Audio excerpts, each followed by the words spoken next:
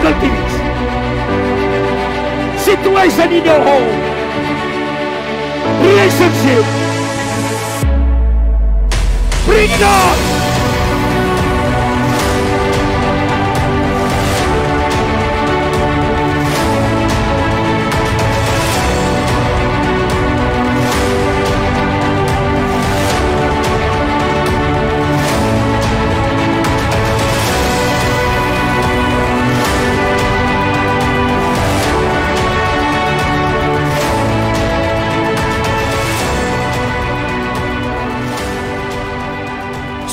To Jesus program every Monday to Saturday 2 to 4 p.m.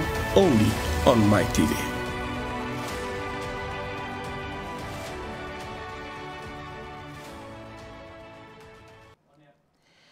Andrevinaka and greetings in the name of the Lord Jesus Christ. This is the Youth Stand-Up program, and we are here serving you all the way from Turaki in Suva, Fiji.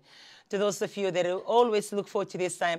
And I believe for New Methodists, this morning, or every Saturday morning for that matter, you're always meeting up, doing your visitation. Some of you have been through your visitation, or do your Bible reading, and also your memory joggers or other sports that you have enjoyed in the morning. And now you're already listening to the Youth Stand-Up program. Well, this morning I thought of bringing my daughter with me. And for those of you who haven't known or met her, her name is Rosi. And how old are you, Rosi, now? 37. She's 37 in 2022.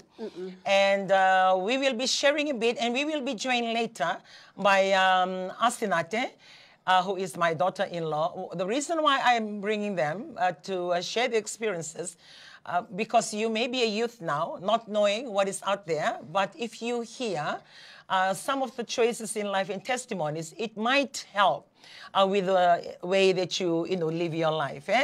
And that is the reason why I have brought them this morning. So as you're listening in from all different zones, worship centers, or even your family, some of you may be taking the time this morning to sit together as a family.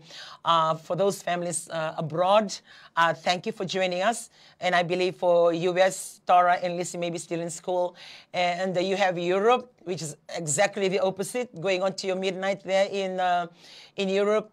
And whatever time you get to watch this program later, we would like to say thank you for taking the time or putting some time aside to listening to the Youth Stand-Up program. Well, this program has been on air for quite a fair bit of time, the experiences of different youths. It started during COVID when people are struggling to, I would say, to get used to the abnormal, and not going to school, having virtual classes, and not having any gadgets to be able to tune in to those virtual classes. So a lot of challenges faced. And not only that, we managed to get in a lot of other different youths and gender all over the world to be able to share their experiences on their journey in life that has sort of made an impact to a lot of people when we get feedback for them to say, thank you. And they even remember, it's amazing on how they remember the names of those children, or the names of that young woman from Christchurch, or that young man from Auckland, or that young girl all the way from Europe.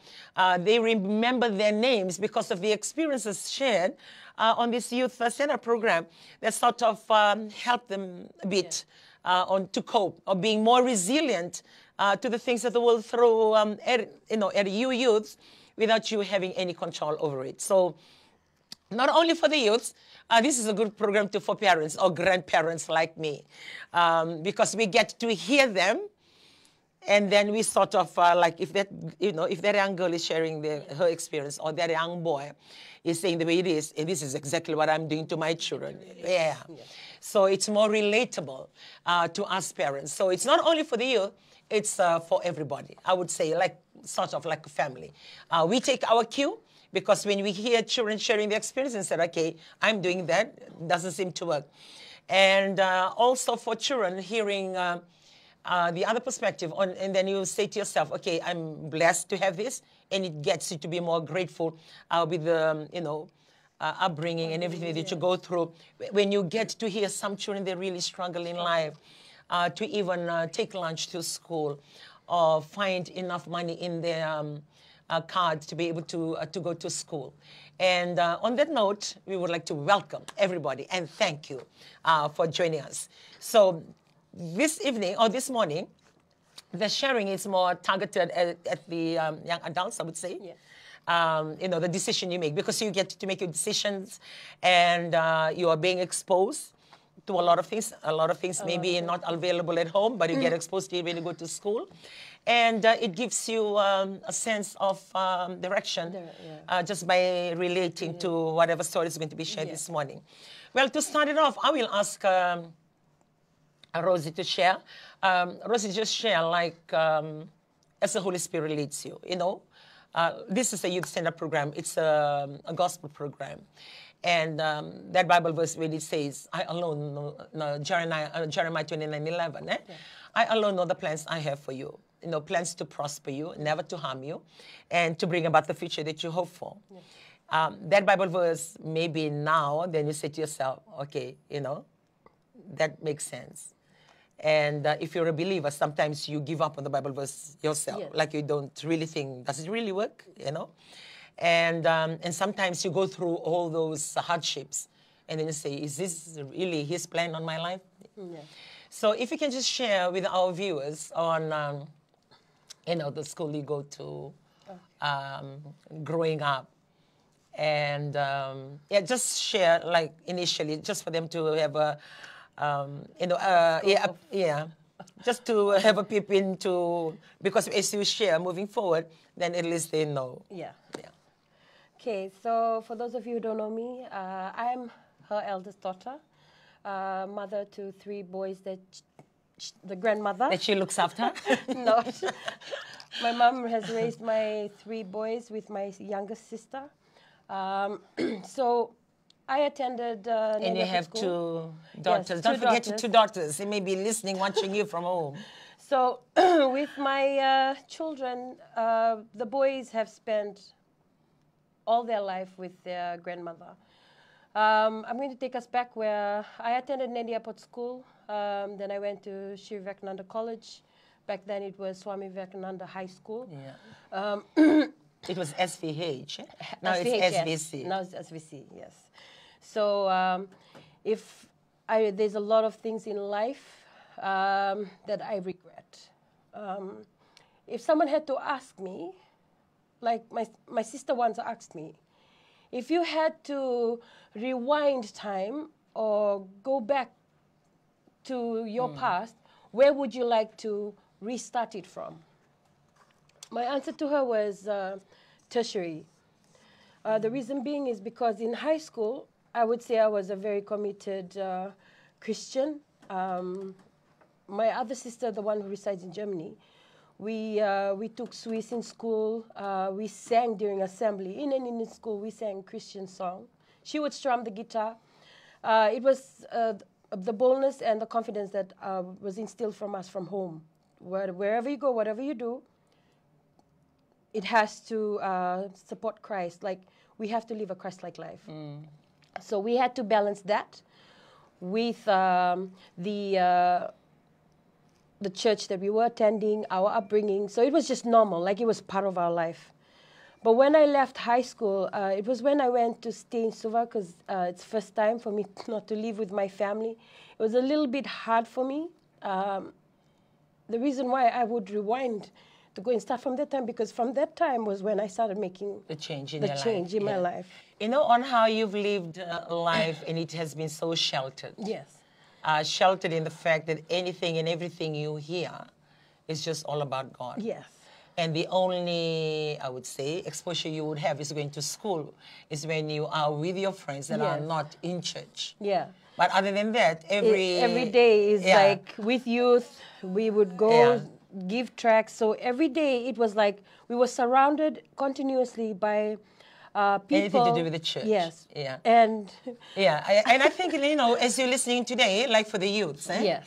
You know, when you are with your youth group, or maybe with some families, that you become, you know, family friends. Family friends, yeah. But you all go to church. I believe the real test is when you go into the exposure, when you're on your own, and you have to make a decision on your own. Yes. Because when you are with, I mean, even though you are influenced by your group, but your influence still in the church, you know? Yeah. When you come out, like for your case, Yes. when you have to move to Suva, staying in a new place, Yes.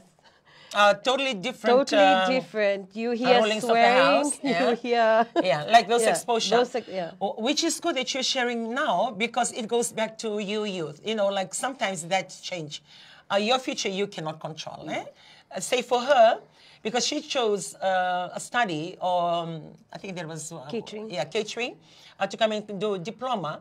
She chose that career path that had made us send her to Suva and stayed with relatives, Yes. you know, to be able to achieve that. And it can go for anyone who's listening to us today.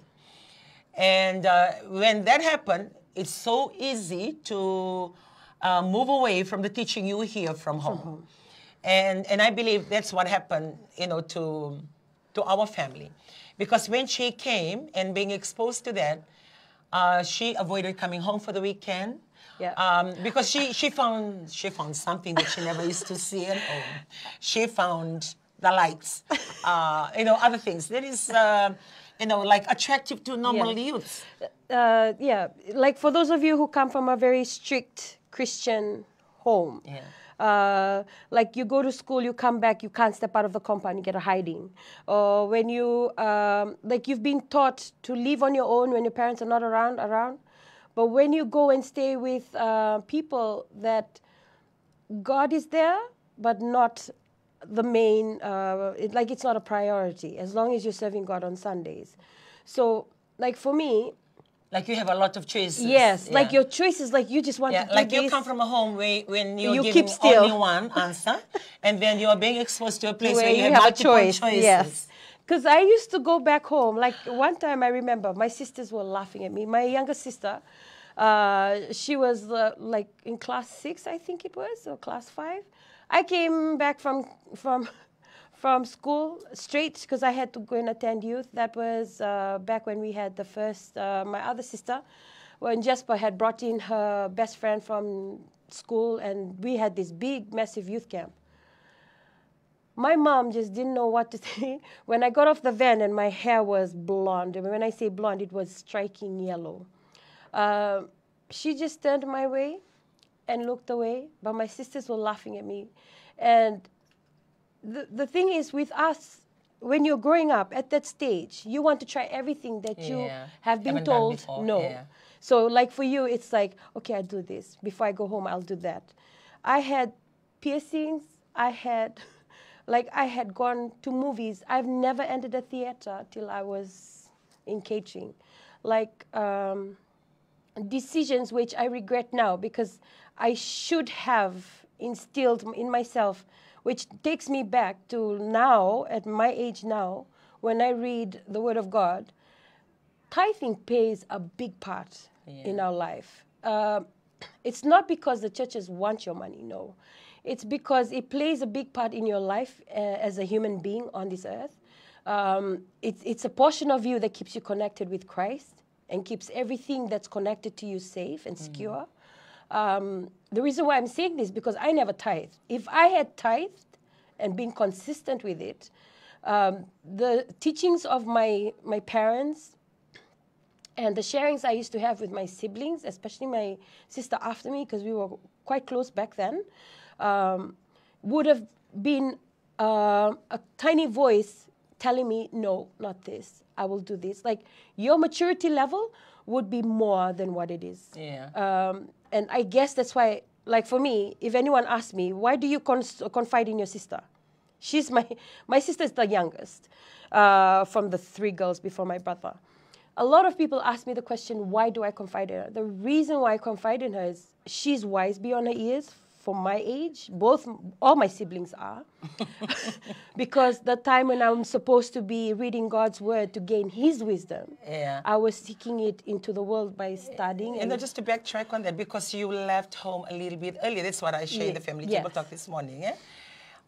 You know, you don't really appreciate that exposure until you lose it. Until you lose it. Because when you continue to hear it, sometimes you hate your parents for it, but because you continue to hear the same, and then you say to yourself, you give out, okay, whatever, you know.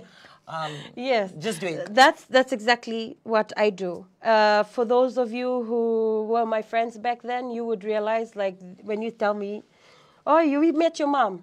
Why didn't you go up and say hi? Oh, it's mom. I'll just get there. I know exactly what she will say from beginning to end because it's a constant reminder. As a youth, I tell you, you will miss that voice. You will miss that teaching when you've left home. Yeah. We tend to take our parents for granted. We tend to take our siblings for granted. The loving home that we have. Somehow, if you're not careful, you lose faith of the people that really care for you and love you. Yeah. And you lose faith of what's there right in front of you that you could invest in that will bring about your wealth. All these, somehow, if you're not careful, it sidetracks you. We always say, now I'm hearing youths go, oh, mom, I'm going back to mom and dad. Like, it's a dreadful thing to you. But for me, I was, like, if I get a chance, whenever I'm talking to someone else, don't you learn from me? Have you heard about my story? Like, a lot of people always say, aren't you embarrassed that your parents use you as an example? I'm not. Really, I'm not. Now, I'm not. Before, I used to be embarrassed. Like, I used to tell myself, I'm not worth anything. But when I've gotten to tithe and understand where my parents are coming from, where my siblings were coming from, the word that is constantly preached to others, I mean, I'm the daughter of two leaders that lead a church. And if people out there are listening and are gaining knowledge and strength by serving this God right and doing things right, I'm living right under their roof. But that's what Satan does. He blinds our eyes from things that are of value to our life. Like, I'm going to share a bit of my work experience. So when I was in catering, my mom trying to make me an obedient child. So in catering, my job was to come during the weekends and work as a casual worker. Either I'll be counting the cash for kids that back then it was Air Pacific.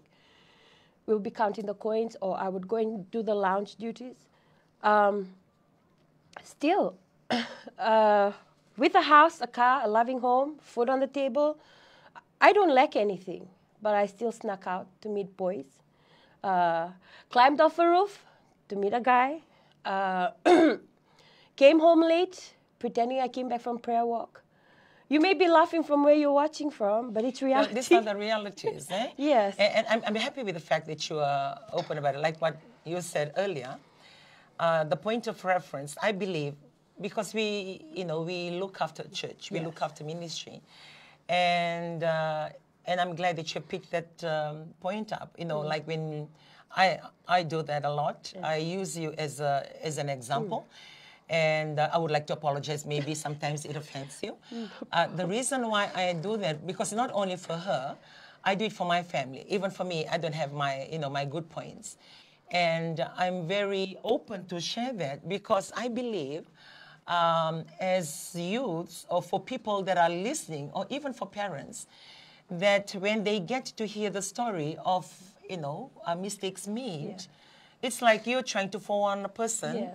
This has happened. Please don't look this way. Look the other way. It helps them in that direction. Yes.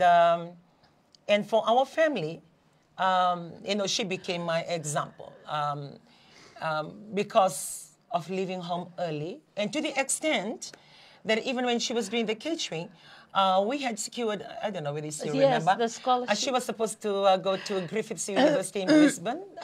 It's funny because when we went last year with my husband, the hotel organized, like you can see the university just off the hill.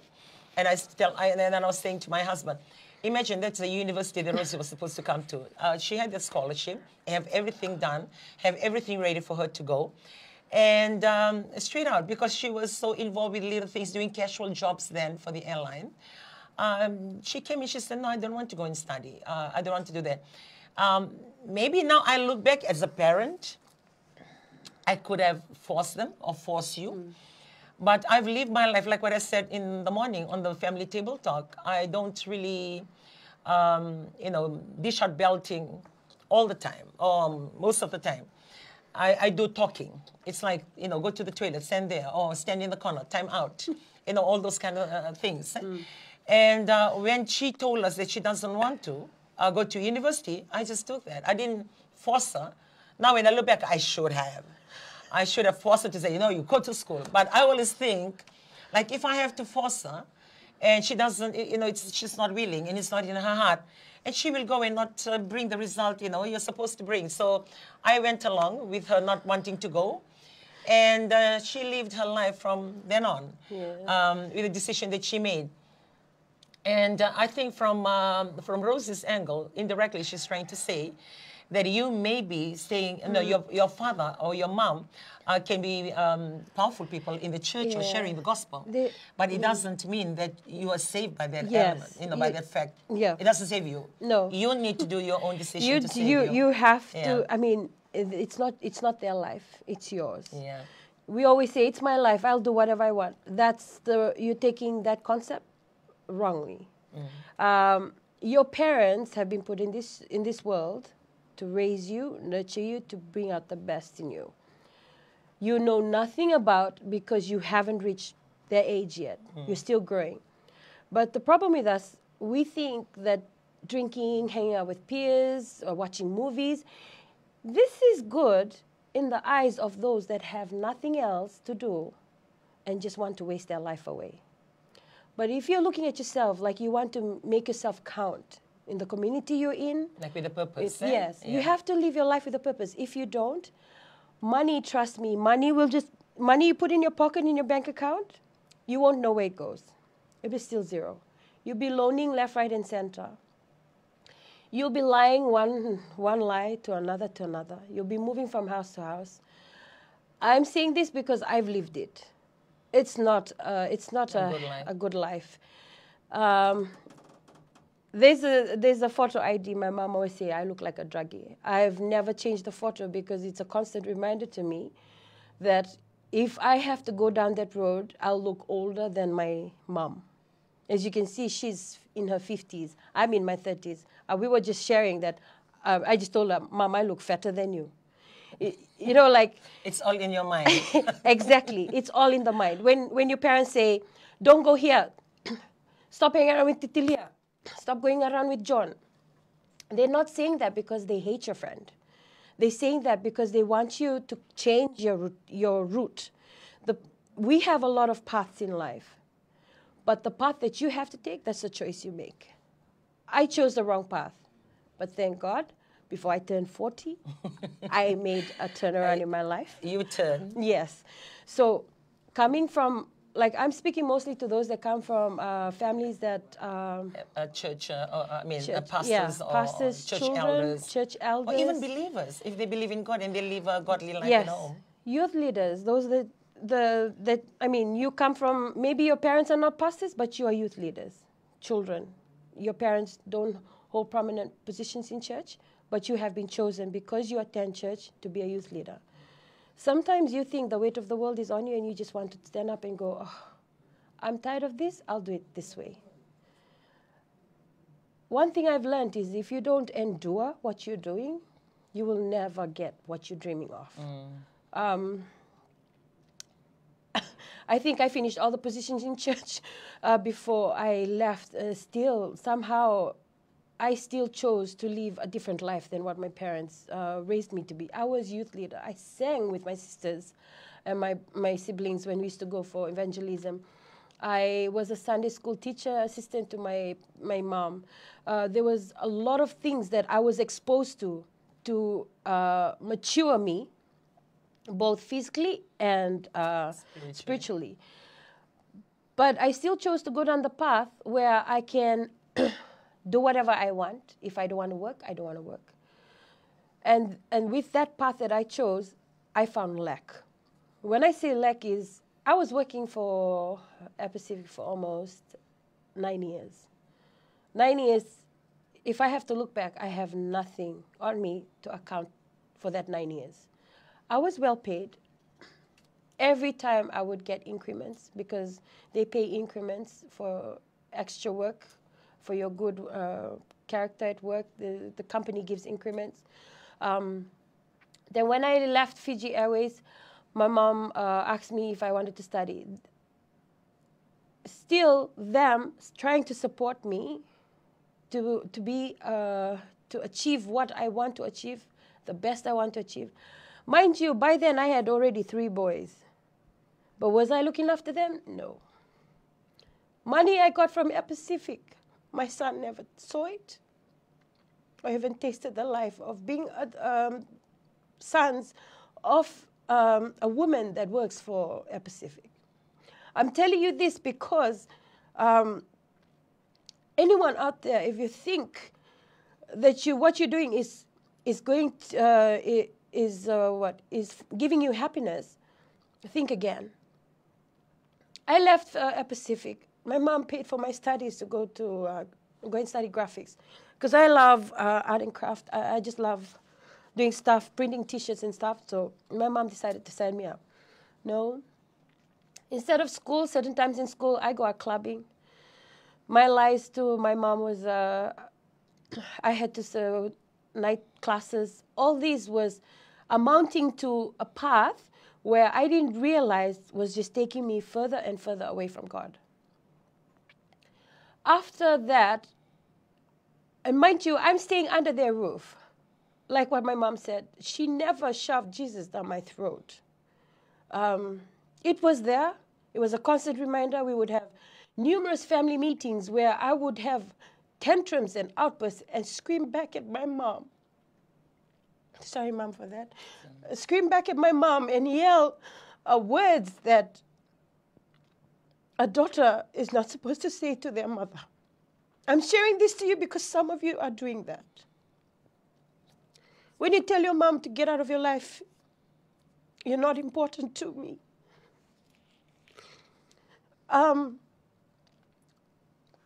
When I look back, I made my mom like she did not matter an ounce in my life.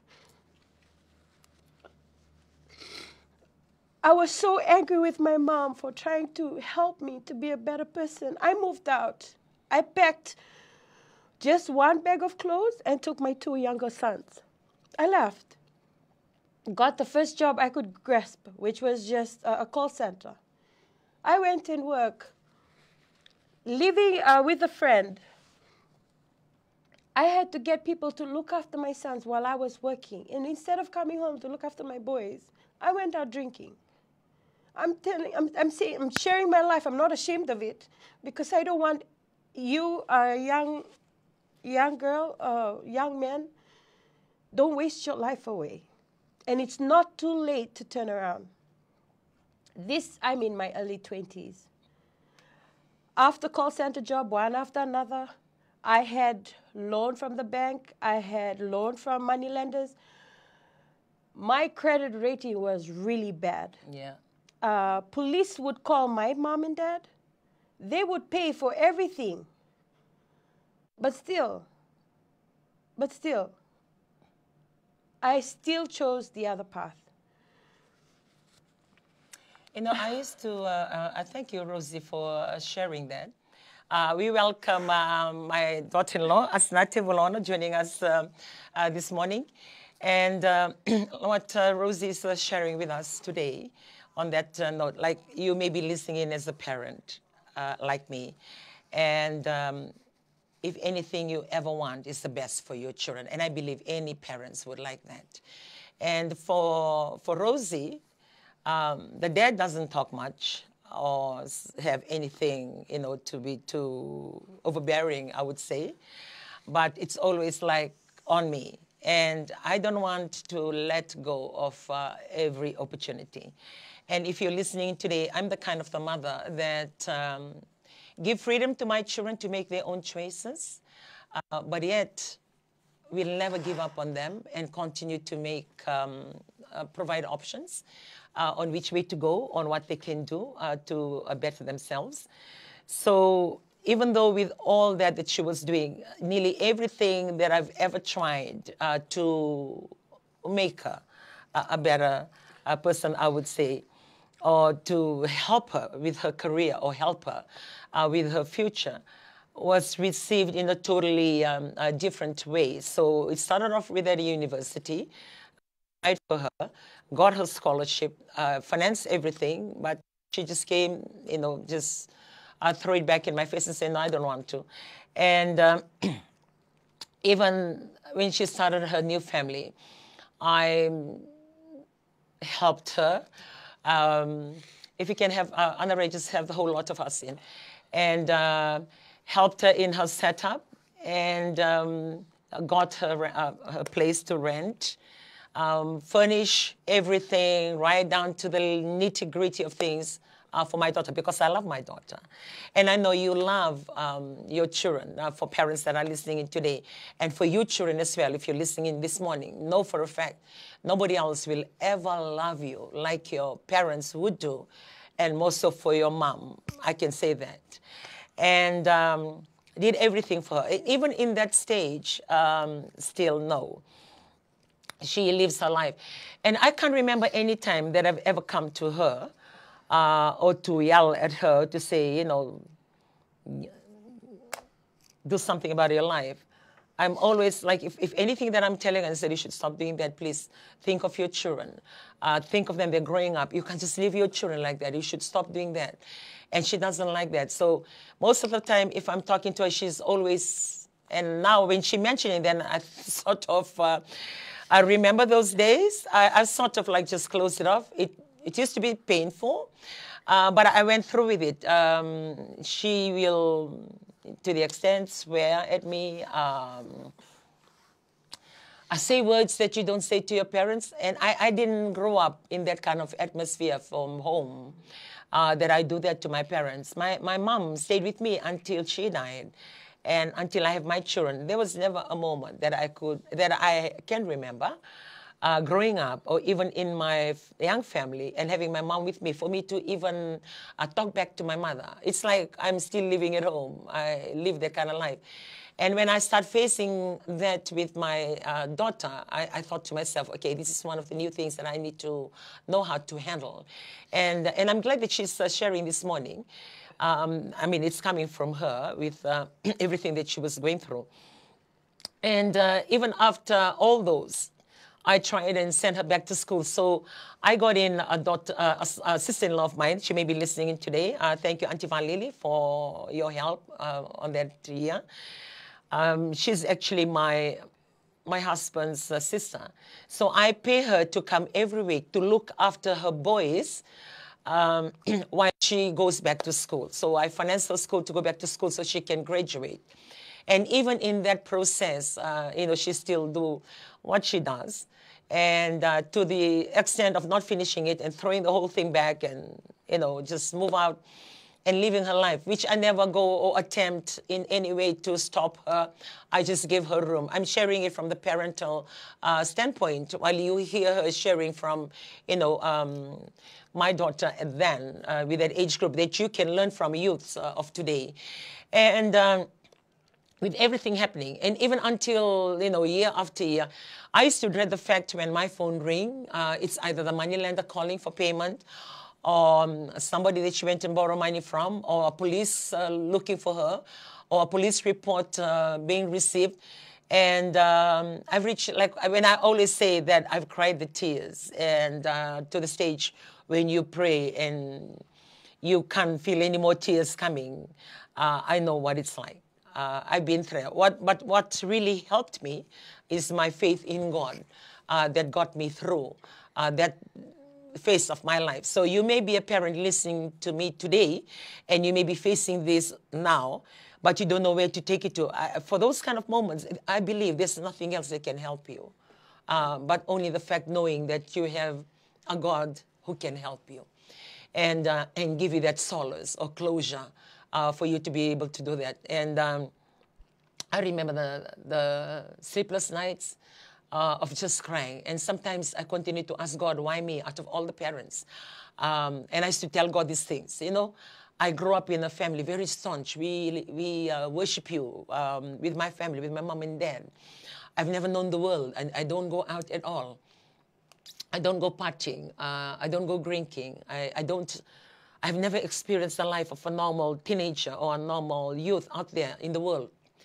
And now that I have my own family, and my daughter is doing this, is the very opposite things to my life. That was really challenging me in so many ways. And I was seeking God on how to handle, because I've never handled that before. Well, with all that, it never take away my love for her. Never a moment that she walked through my door, it's always like it always have a story. She always have a drama before she make her entrance to come back. So it's either she's half dead, or she's entering my door on the wheelchair, or she's bruised all over. Every part of her body is black and bruised. She's always returning home with her story. But never a time when she comes in those moments for me to turn to her and say, I've told you so, or you shouldn't have done that. Every moment when she comes back and she can remember that, I'm always hugging her and saying, I'm glad you're still alive. I'm just so glad you're still alive. And today I would be, like, I don't know how to say it, but this is the moment that I was praying for all this time, just to have her to know God, serve God, and have a relationship with God. For me, that's an answer to my prayer for 3 decades. I've gone past the moments of looking out into the driveway or waiting for the car. I don't do those things anymore with everything that I was going through. The only prayer I was praying, Lord, wherever my daughter is, please bring her home. Or if she's going somewhere else, please look after her. And sometimes it can be in the middle of the night. I don't know whether you can remember. One time we were coming back from Nandi, and out of the blue, I just thought of her. Because she's always everywhere and anywhere. And the thing that bothers me, she's lugging her 2 sons with her. I kept the oldest one, who's always with me from birth. And one particular time, I told one of our family friends, Talangasiso, and I said, please, I don't know where she is, but all I know, she's living somewhere here in Ratambu area, close to the YWAM base. If you can just look out and check which corner she's in. And I don't know whether she remember. He did find them. But when he did, he came, and I was asking him, did you find them? Did you get to see her? And the answer was just tears. He was just crying. So I looked at him and I said, what happened? And he kept on nodding and said, I saw her. And said, are they good? Yes, they are good. So I gave a shopping list for him to buy and to take it back. And later on, then he was recounting that experience to us, to her parents, to say, when I walked into this house, dirty, just a 1-room, brick, no plaster, no stove, no nothing, the basic need, it's not there. And when he looked at her and her 2 sons, and he thought of the meals on the table that we're eating and everything. And that was the reason when he came back, he couldn't relate that story. And those are the moments that she had gone through in those years of her life. Like what she's saying, even from that experience, to come back to normalcy and what God has for you to guide and direct, she still refused to listen, which goes to you youth. If you're listening today, sometimes, like what I said, you will be saying, oh, my parents keep on talking, oh, I'm tired. At home, it's me. And sometimes I will be telling them, I know you're tired of hearing your mom's voice, or I know you will be saying, oh, there goes mom again. Nearly everybody's going, and you say, okay, I'm going. At the door, I will say, be careful with your driving. I remember the speed limit. And to them, it's like they roll their eyes, like, there she goes again. All those things that they used to do. Well, I believe there are some moms out there like me, like we are always doing the talking, because you care. And it's known, but you still care. And I did what I did. I go out of my way in doing everything. And I've reached a stage that because of the things that she continues to do, it's either I'm paying money or I'm paying this bailiff or paying this money that she owed somebody or paying off something that she walked away from. I've reached a stage that I just don't want anything to do with her anymore. So I stopped looking her way, and I was telling God, I think I deserve to be happy. And I deserve not to be looking over my shoulder. And I deserve not to be worried whether my girl is out there alive or something have happened to her. For 2 cases that I've shared, we managed to save her in the nick of time. First, when she had a gash on her head, struck by a knife. And when her dad, when she had that energy or the strength to call in the middle of the night, and they were staying in a place not far from home, renting out. So when her dad went to bring her, blood gushing over, covering her face, and she had her son with her 2 little boys. One she just gave birth to, and she was still in her 3 or 4 months after giving birth, to bring her home. So we stayed with us for about 2 years. But the thing is, go back to it, find another man, and another phone call to her brother and her dad. When they came, rushed her to the emergency. According to the doctor, 5 minutes late, she would have gone, and she returned home in her wheelchair. And even then, went back again. So, like the extreme of disobedience, if anybody to share on that, it would be her. To what she is today. And I believe now, when you look back, you felt that you were really blessed with the fact that you are in this place. I'm still alive. That she's still alive. Yeah. What can you tell the youth that are listening when it comes to disobedience before we switch to Asinate Vulaono this morning? All I can say is disobedience is costly. Yeah. It takes years of your life. Your life is cut short. Yeah. You miss most important points in your life where you could have done something useful and more to impact people. A lot of my friends always say that I'm stuck up because of my family background. But what they don't realize, I wasn't with my family most of my life. I was on my own. And I know what it is to struggle. I know what it is to eat and just drink water with my 2 kids. Who mixes water and sugar and feeds it to an infant just so to get by? If you're saying that I haven't been there, I have. I've been divorced twice. An event where there was extramarital affairs. I've come across being abused. If you're saying, oh, I don't know what abuse is, I do. I've been emotionally, physically abused to the point where when I came back, when I made a turning point in my life, it was really hard. It was easy for me to see the good in others, but it was hard to see the good in me. I count myself worthless. And when I say worthless, I felt like I was even worthless than my sons. I never counted myself to be able to be worthy to sit with my family in church. That's how much I looked at myself. When I go home, because in my home, I'm so used to serving my family. But when I go home, when I made a turning point in my life, it was hard for me to sit together with them and eat. It was hard to spark a conversation. Like now, my mom and I, or my dad, with even my sons, we have a normal conversation. But when I first made a turning point in my life, I didn't know what to say. It was hard for you to fit in because it was a totally different life you lived lived then. Totally different life. Because when I left when I was 18.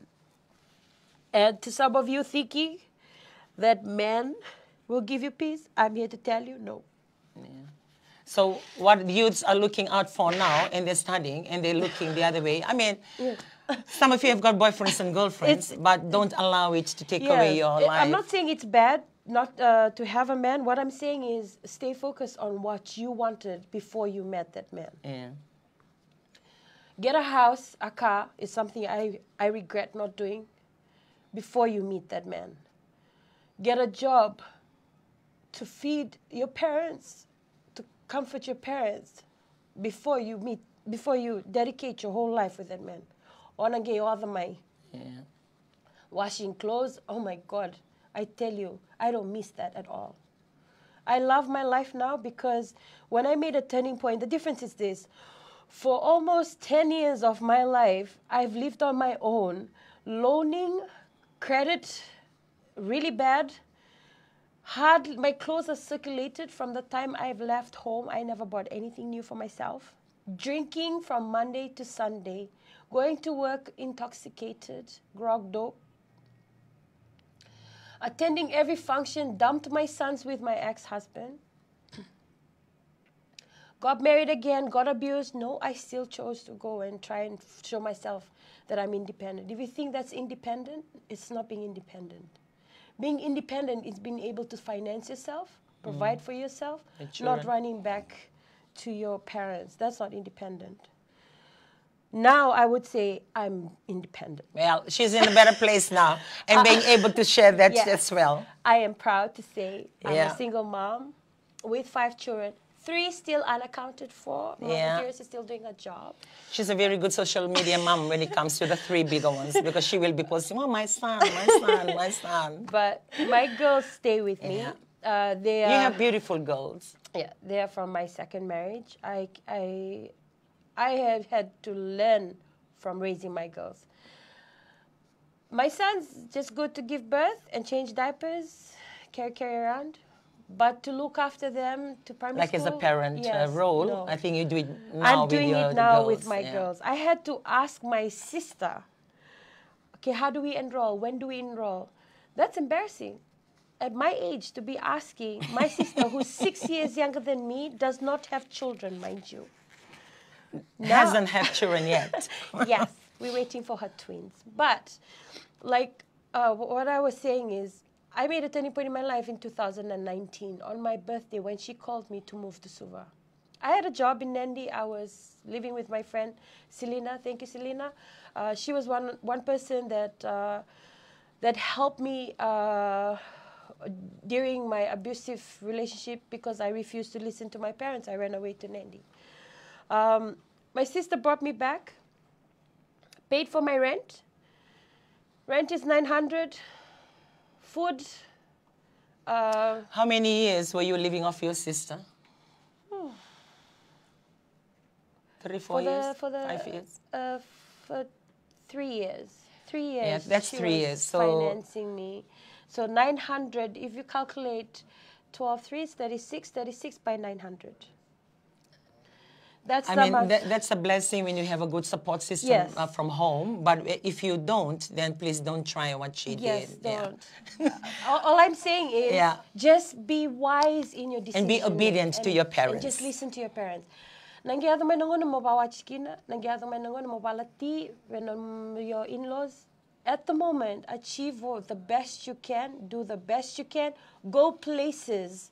Things are provided for you. During my time, we didn't have what children are now having.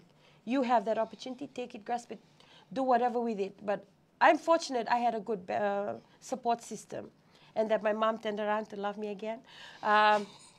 So apart from making a turning point, I now have my own car. I live with my 2 girls. I buy my food. I can go places. I hold a steady job. All I can say is this can happen for you. But you don't need to go through the process that she had to reach that good life. You don't need to cry and struggle in order to get where I am. No. I'm sharing my life to you so that you can avoid that and reach where I am now at your age. So you can be 18, almost finishing high school, going to tertiary. Write down your list is all I can say. Write your list down. I started writing my list when I decided to listen in 2020. Amazing how what you jot down, because when you think what you want, after a while you forget about it. But when you jot it down in a journal or a book that you're always holding or referring to, somehow it'll pop up and all of a sudden your mind just goes, man, Lord, I want this, this. And when you write your list, don't generalize it. Be specific. one of my list, like my list, year after year, it's just, if it's not all happening, but it's coming. Yeah. All I can say, it's your testing moment, Yes. where God tests you, because He can't. Trust me, if He had to give everything we wanted, we won't be serving God as much as we are. But He wants us to trust in Him. And to know that He is the source of it all. Whatever you're getting. There is a message to you youths that are listening in today. For me, the shortcut, whenever I talk to my grandchildren, who are mostly her children, and I will say, I don't need to go into details. You look at Mom, and you look at your uncle, look at Uncle Elijah, look at Auntie Kula, and look at Auntie Fia. The decision you make now take you to those two directions. So that's your choice that you have with you.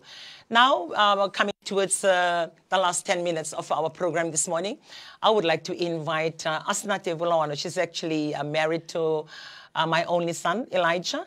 And Nati, we were talking about, like growing up, the things, because the youth mostly are listening in today. And not only that, but even young parents, from your angle, you're a very young parent. You've got two children, one daughter and a son. Thing that you can share that can help if you're listening in as a child, the decision that you need to make, that will affect, or like when she's sharing today, the wrong decision that she made, that when she turned around, she went this way, or the support system available at that time, and advice to the youngsters, like don't go around this way, but go this way. So share with us whatever is in your heart, and share to the people, or if you're all talking, because we're all sitting there, you can just look at that camera in front of us there. Praise the Lord. Thank you, Auntie Rai. So I think my story is so much different from Rosi. Hearing Rosi's testimony is very encouraging. For myself, it's a totally different story. So as I testified one Sunday, I was brought up in a family. I had my mom, dad, and my siblings. But my father was an alcoholic.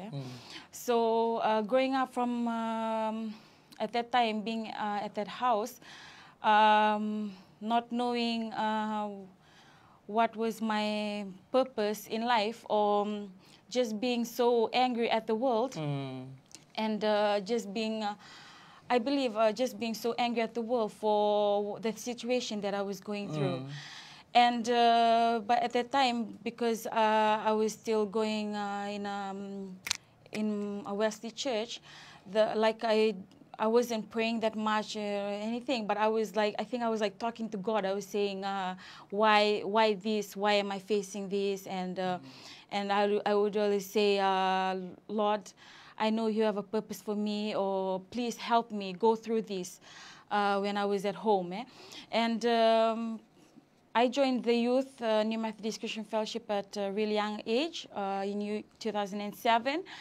And from that year onwards, I realized that there's a purpose in my life, because when I came, I learned so much Bible verse.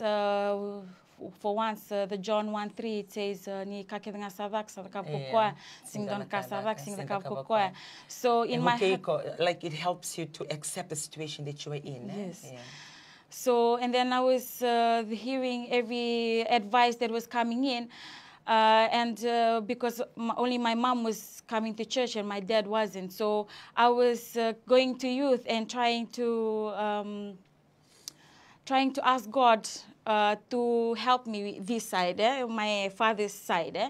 So I thank God for the youths that are listening in.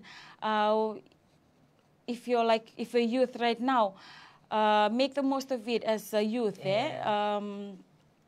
Go, when you do your item, do it in your most ability. When you go out for visiting, when you pray, when you fast. Because before, when we were in the youth, I remember the youths were youths. They were like holy, holy. Like when we always go to school, people always call us holy, holy. But now youths are they are turning around. They are like half.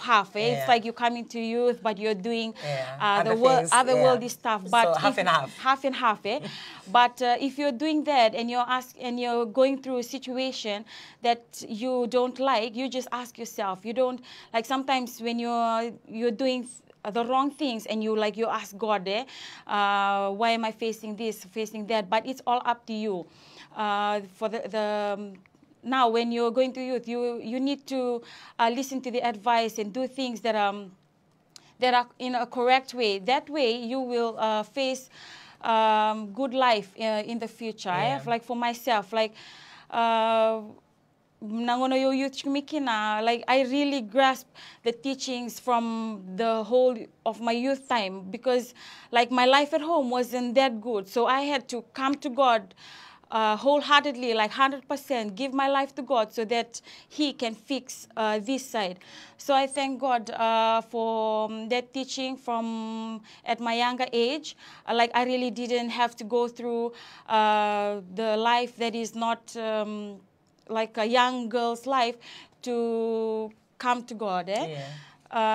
So I thank God for that every situation, Exposure. that exposure that made me who I am today. Mate, would you like to share a little bit on the teenage pregnancy? You know, like when you had your first born, when that happened, what was the the deciding moment of your life, or the support system from your mom, or the support system around you that happened? Because I believe, like when I hear, I think Philo would be listening today. When I hear Philo, when she mentioned about her experiences, on how she said she dreaded the fact to tell her father, but when she did, the father was happy, jumping up and down. You know, like the recipient from home, it's totally different. Totally different. Like in cases, okay, and I have cases when I always share about this young girl who called. I've got the neck on her, the rope on her neck on the mango tree, because she dreaded the fact what she's going to be facing with her dad. Because I believe there's a lot of youth listening in today. Some may have gone through and never have that any support system. I've also, during this program, heard about one of our youths, and I know you're listening today, from Sabeto. She also shared when she had her daughter, she was told to leave home. And she was always looking for a place to stay. You have different stories of young girls out there listening. It's not that we support in the thinking that it's okay to do it, but it's on the other side that when it happened, there's nothing you can do about it. But moving forward, what do you do? Because we can itubutumbo ningon darong the kin live na kind of the kawai without thinking. So talaga weekend bakais and renrem and the vingoma. When Nate came into my life, somehow, because I'm always close to this Holy Spirit, and it's amazing. I don't know whether you remember, we used to have this youth and at the foreshore, like big youth rally, when you do the tire, the whatever, the bag, three-legged race. I've never met you. But I saw this particular photo, like everybody. But somehow you stood out.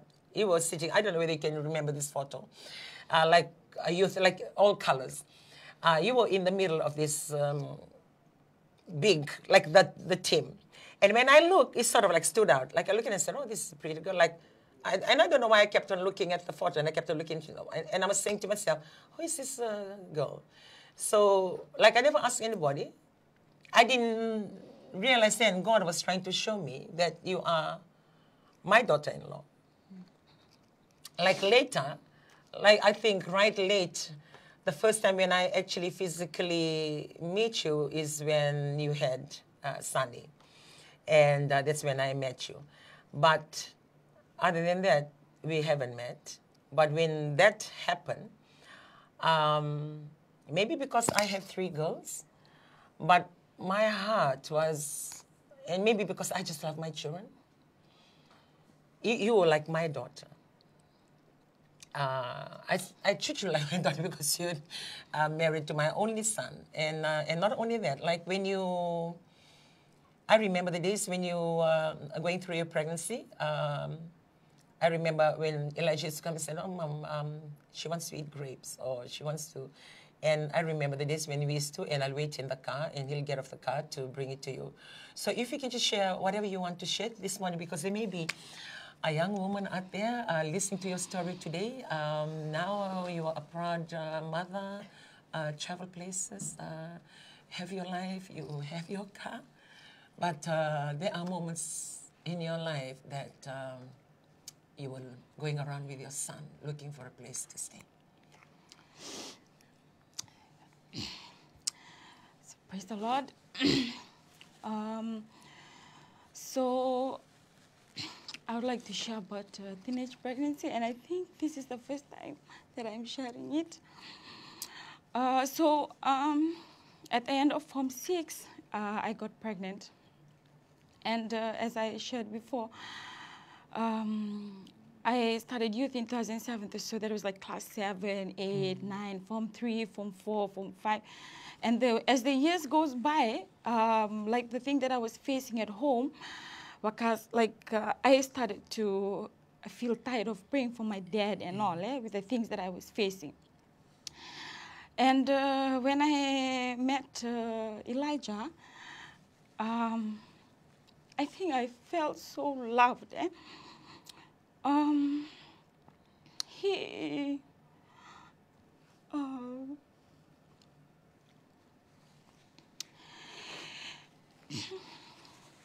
He looked out for me at the time we were dating. And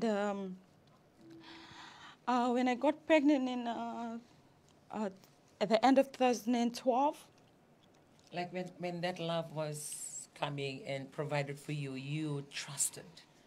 Because the thing that you never have before, like you always have to look out for your siblings. At times you're always fearing for your mom. Yeah. And when somebody else come in and being able to give that love to you, automatically all your trust, like you have your guards down. Yeah. Everything like you thought. Because I'm the eldest in the family, and when you're the eldest, you have to like look after your siblings. And when he came into my life, it's like I felt so special because he looked after me. And I trusted him with all my life. And we didn't mean for me to get pregnant, but it happened. We talked about it. We cried about it. We didn't know what to do at that time. And then when we were planning, because they were like my church leaders, I didn't want anything to go out or to link out. So we talked about it, and we came to a plan for me to go to Kandavu, just to go and like for no one to know about what I have, that I'm pregnant. And then when I came, I didn't tell my mom first because I know she would just go all out on me. So I told one of my auntie, Auntie Josie, and then we told my mom. And we just cried, you know, the process. I know some of you young girls would know what I'm talking about. So we talked about it and everything. And then the person that I was so dead scared to say to was my father. And one particular afternoon, I think Nisa Lakchkumai, Salorechkumai and everything, I couldn't stay at home. So I went to my uncle who lives right in Bilo, Nakamomosemi. When we went there, then my uncle and all my mom's eldest brother, they went, they went to my dad, and they went and told my dad what has transpired. From that particular time that we were facing as me and Elijah, deep down in my heart, truly, I was happy because I know, like, even if we don't get along with Elijah, I know that I have someone with me as a part of him that I can rely on, or who can give me strength to continue life. As like life was just going to school, coming back, sad, angry, feeling this hatred in my life, but like it brought joy to my life. We were, at the time, we wanted to do abortion, everything, you know. I know people would do the same. But in my life, when we were talking about it, like I would tell him, whatever you decide, I will go with it. But for me, I was really, really happy with when I was pregnant, because it gave me more strength and purpose to someone that could be close to me and love. So I was going from houses to houses just to go by. And when Sunny came, he was just a big part of our lives, like thinking of the teenage pregnancy was no longer there. It was just it brought in a lot of joy. Joy. Yeah, when she was going through what she had gone through, this for the parents that are listening in, or people that are listening in as well, because we're coming towards the end of our program, I believe. And when that was happening, then I remember when on the other hand, on how my son came and told me about it. I can still remember the night. I remember the place. We were at the Fijian Hotel then. As a family, when my daughter came in from New Zealand from school on a break, and we took a weekend time out. And during that moment, when my son said, "Mom, I want to talk to you, if we can go out into the patio." And when he mentioned that, I didn't know how to feel. I looked at him, I hugged him, I cried, and I said, the only thing that I've ever asked him, does she know God? I just wanted whoever that she's involved with to have a relationship with God. Because I believe, if that is the case, then whatever they're going to go through, they will have that guideline, that you love God. And when he mentioned the fact that she's a youth, like what I said, I haven't met. And from that moment, I supported him. I supported him in every way. I know her cravings for pregnancy, that he will buy, or I give finances for, and drop it off with her. And I remember the day she gave birth. He was waiting at the car park, bought all the baby stuff, and he showed me her house when we were driving in. And I said, "Elijah, how did you find this girl who live right in here in the interiors?" And all those things was happening.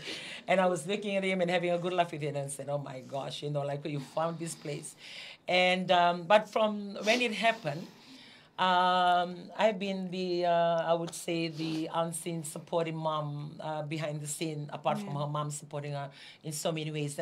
So even after financing everything, buying the baby stuff, and I passed on to Elijah and said, "Okay, you two, I will not force anything on you to live your life, go back to school, and pray about it. If you feel in your heart that this is the way to go, and moving forward, that God wants you two to be together, and then let it be. But I don't want you people to come together being married for the fact just to maintain, because you are our children and we lead a ministry, and because the baby's out there." So I financed her studies to go back to school, and I think you still need to finish that one. And she was going back to school, paid for her school fees to go, and also offered if she wants for Sunny to come and stay with us. And it became our weekend thing. And I don't know whether you still remember nothing, but I don't like those moments.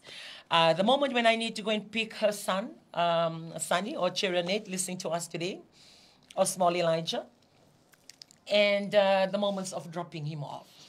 When I'm picking him up in the car to bring him, he's crying and she's crying. Just so hard to say bye to her son. And the time when I have to drop him off on Sunday, he's crying and I'm crying. So it's like those moments. And even when they have to go for clinic, she has to come, and I will go with my husband to take them. And when after the clinic and everything, I get dropped off first with Sunny while she goes home. And those moments when he begins to speak, like going on to two, and when he is turning around and saying, "Nana, why can't my mom come and stay with us? Why is she always going?" It's so hard to see these two as a mother and a son on how close they were. And that really got me. And the only prayer I had, "Lord, if it's your will, then you bring this family together," which he did. And by that time, I think Sunny was 4 or 5. Yeah, 3. Yeah? 3.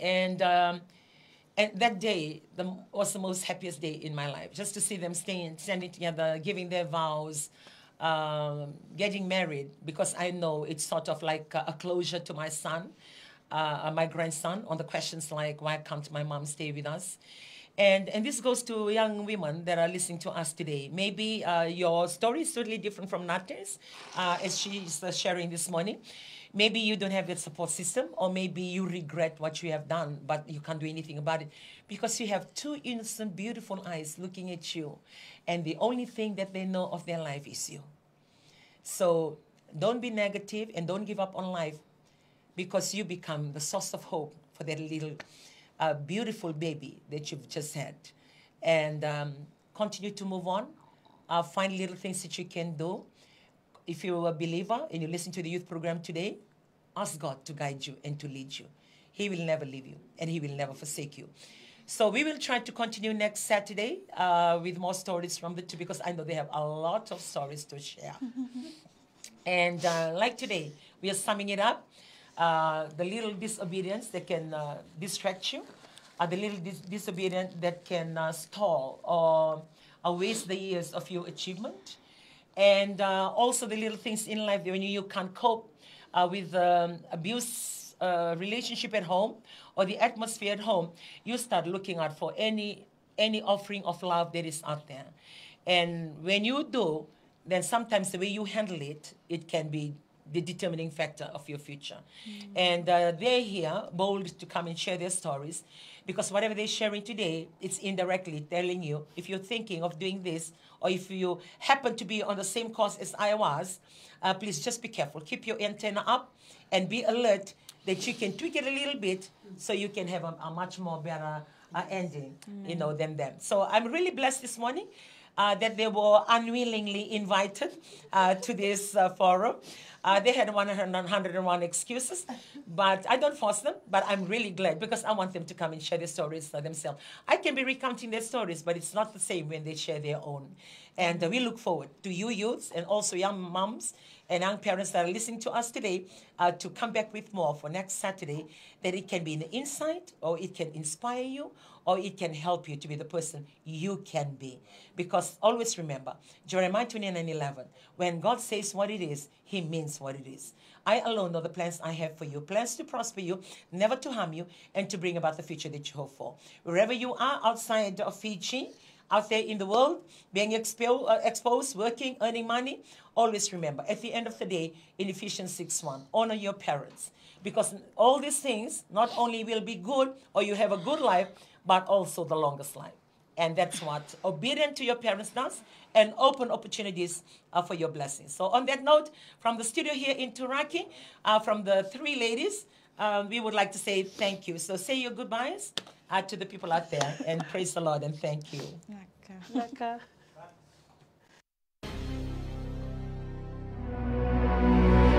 I am here with God. Bring it on.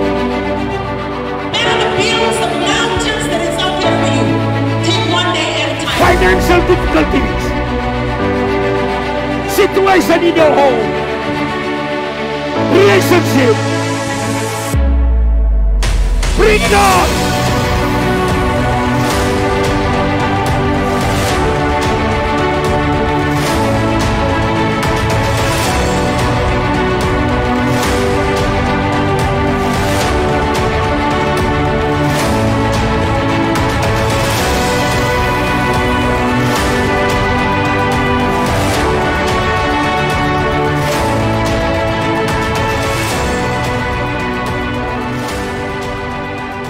Souls to Jesus program every Monday to Saturday 2 to 4 p.m.